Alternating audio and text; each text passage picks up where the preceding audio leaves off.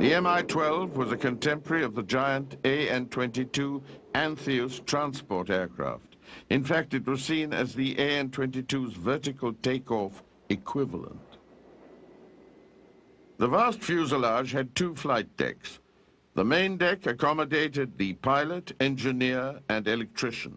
Above it was a smaller one that housed the navigator and the radio operator.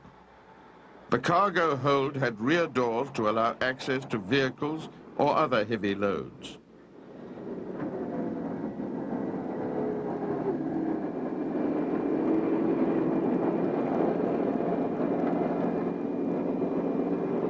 It had a built-in electric traveling crane system that could lift 10 tons.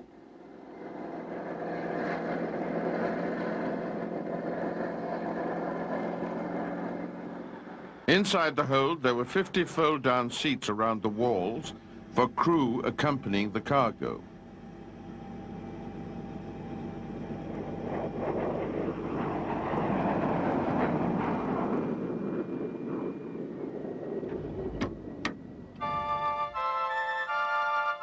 The prototype flew for the first time in 1968, but the West did not become aware of its existence until 1969, when it carried a 40-ton load to a height of 4,500 feet.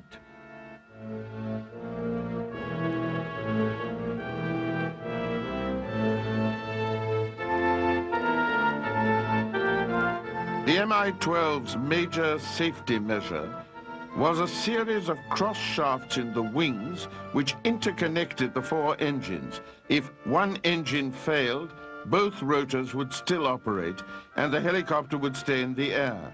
It was designed to work even if a pair of engines on one side of the aircraft failed. In 1971, a development version of the Mi-12 visited the Paris Air Show, where it raised the eyebrows of Western helicopter manufacturers. But after it returned to the Soviet Union, little more was heard about it. There were reports that it entered service in 1973, but it remained something of a mystery. In fact, the Mi-12 project had been cancelled. The Mi-12 failed to fulfill the hopes of its designers.